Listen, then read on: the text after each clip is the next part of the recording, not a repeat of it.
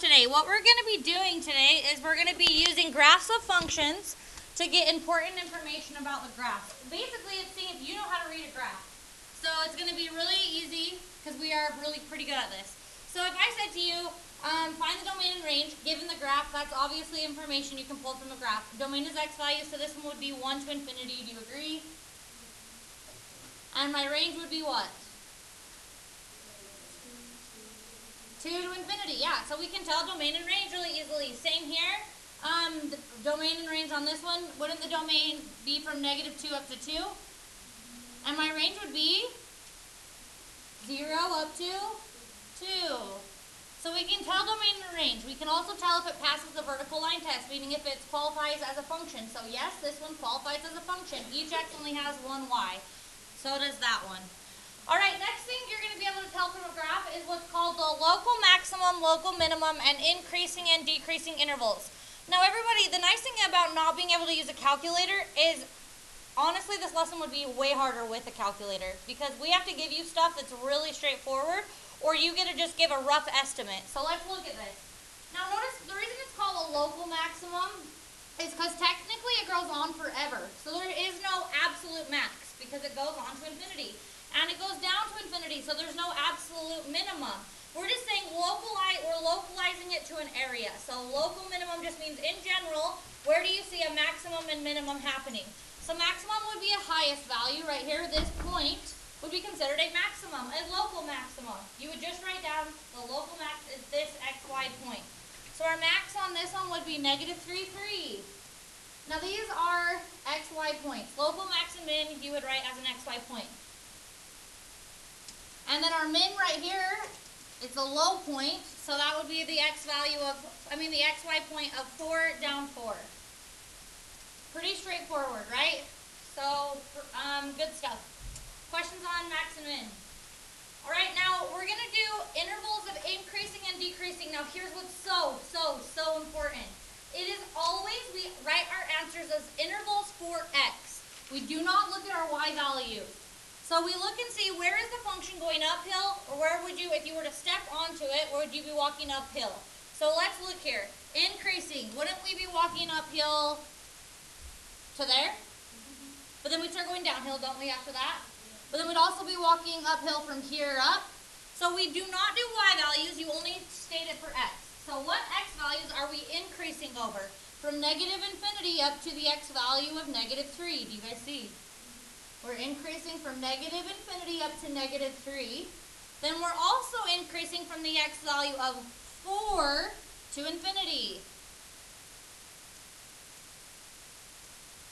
Now we're decreasing. Now notice also these are not including, because when you get to -3, when you get to this point, you're now at the top of the hill, you're not going up, you're not going down. It's not considered increasing or decreasing. So max and mins are not either. That's why it's parentheses. So aren't we decreasing from this x value to that x value? Make sure you do x, not y. That's one of the most commonly missed things. So from -3 up to 4, we are decreasing. We're going downhill. Questions on that? Okay.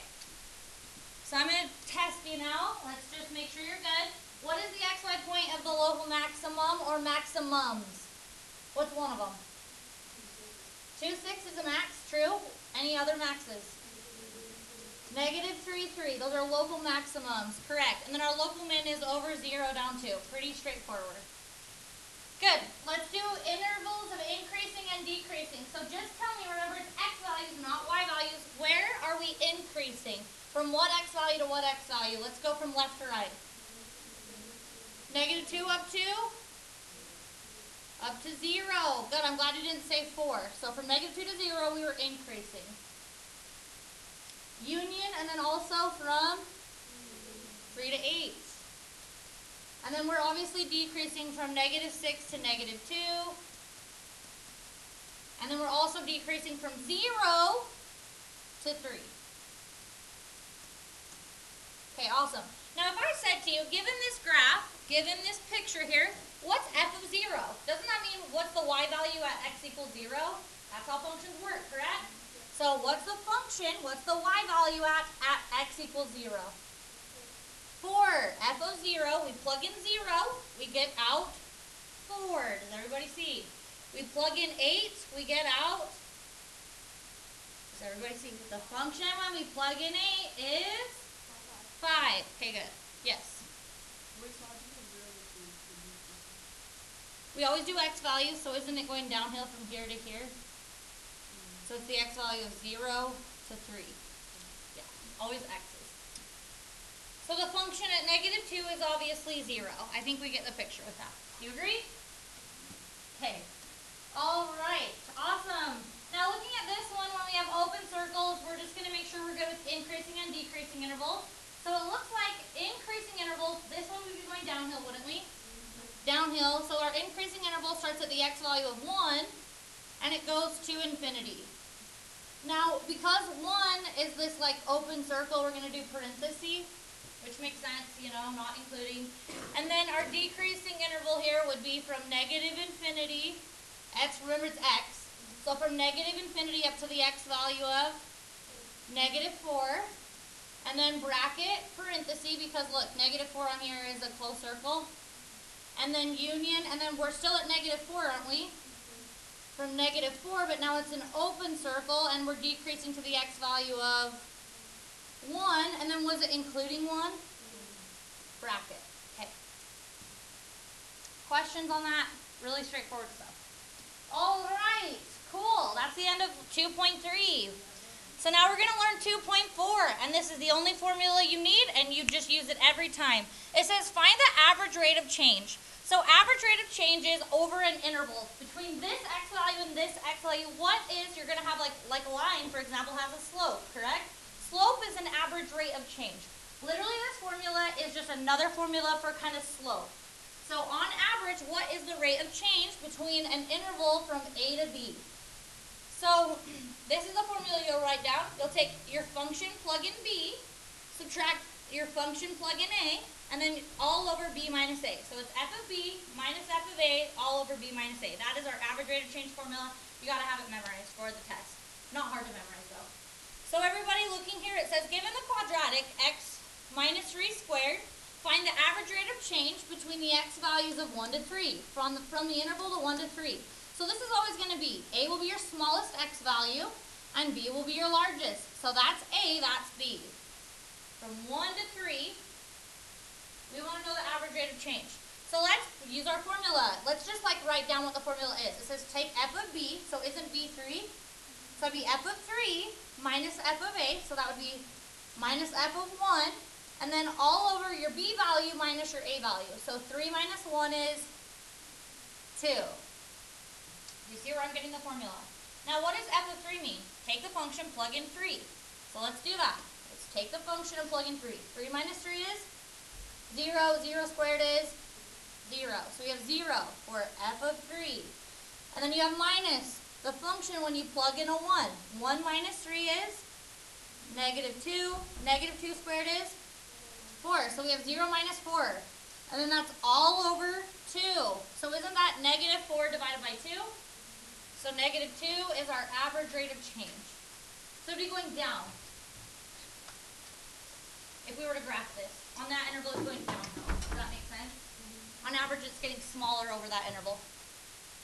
Or it's going down, I guess I should say. Okay, so if you know that formula, you use it every time. So let's look right here. If an object is dropped d distance from a cliff over an interval of time t, then the equation for distance over time is d of t is equal to 16t squared. It says find the average rate of change between 1 and 5 seconds. So after it's gone from 1 to 5 seconds, it wants to know the average rate of change, the distance average rate of change. You just use the formula. So wouldn't my A value be the 1? My B value would be 5. So it says f of B, so f of 5 minus f of A, all over B minus A. So 5 minus 1 is 4. Does everyone see? So the function when I plug in 5 would be 16 times 5 squared, which is 16,400. So this is 16,400 minus the function when we plug in 1, 16 times 1 squared. You guys see where I'm plugging it in? 16, right? And then you would calculate that, divide by 4. So It's 16t squared, but the 16's not squared, right? Or there'd be parentheses. Good question. Right, right. Does that make sense, everybody? Do I need to finish that one off, or do you get how to do the math? This minus this, hit enter, divide by 4. Okay, cool. That would be the average distance, the average rate of change. All right, let's look at this one. Find the average rate of change. Now, this is going to be one that I guess you could write down. If they give you variables, it's the same formula. It says find the average rate of change between x equals a and x equals a plus h. So isn't everybody, a is always, remember the formula is f of b minus f of a all over b minus a. So in this one, isn't the smaller value always a? So this is a, and then obviously a plus h is larger than just a, so this would be my b value. A is a, b is a plus h. Does everybody see?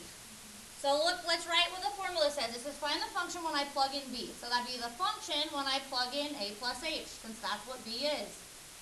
Minus the function when I plug in a. So minus f, when we plug in a is a. And then it says all over b minus a. We did this 2 times ago. What does this mean? The function when I plug in a plus h. Where do I plug in a plus h? Into x, right there. You're right. So we're going to take a plus h and plug it in there. So that would become a plus h squared and then minus 1. We've now done f of a plus h. Now it says subtract off the function f of a. So it says take the function and plug in an a, right? So minus, I'm going to use parentheses. This is huge. To use parentheses is very important. Subtract off f of a, so that would be a squared minus 1. And then all over the b value, which is a plus h. And then it says minus a, and a was a, so minus a. There is your equation that you need to simplify. Not equation. Expression that you need to simplify now. So don't we need to simplify the top? To do that, I need to multiply out this. So we know that's a plus h times a plus h. And so let's go ahead and do that. So we would have a times a is a squared plus ah plus ah. So that'd be plus 2 ah's plus h squared. Now don't forget about, that was just a plus h squared. We have a minus 1. We have a minus, I got to distribute my negative. That's one of the most commonly missed things. So we have minus a squared. Now it's plus 1. And then that's all over a plus h minus a. So wouldn't that just be all over h? So now combine like terms in the numerator. A squared minus a squared. Negative 1 plus 1. So it looks like the top has 2ah plus h squared divided by h. So on top, can't I factor out an h? Then left would be 2a plus h. On bottom, I have an h. So now what? Divide those out. So our final answer would have been 2a plus h.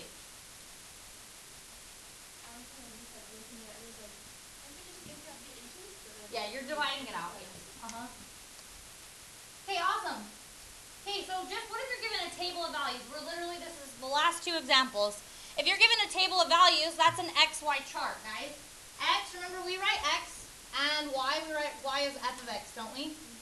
So if this is, it says find the average rate of change of the temperature outside from 9 o'clock to 1 o'clock.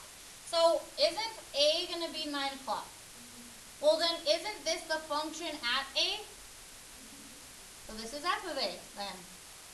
And then our B value is 1. So this must be f of b. And then literally just plug it into the formula. Isn't it f of b minus f of a? So 62 minus 40 all over b minus a. So all over 1 minus 9. And then you just calculate it. Average rate of change. Those ones are the easiest. You don't even have to do any math behind it. Does that make sense? Literally slope. Rise over run, basically.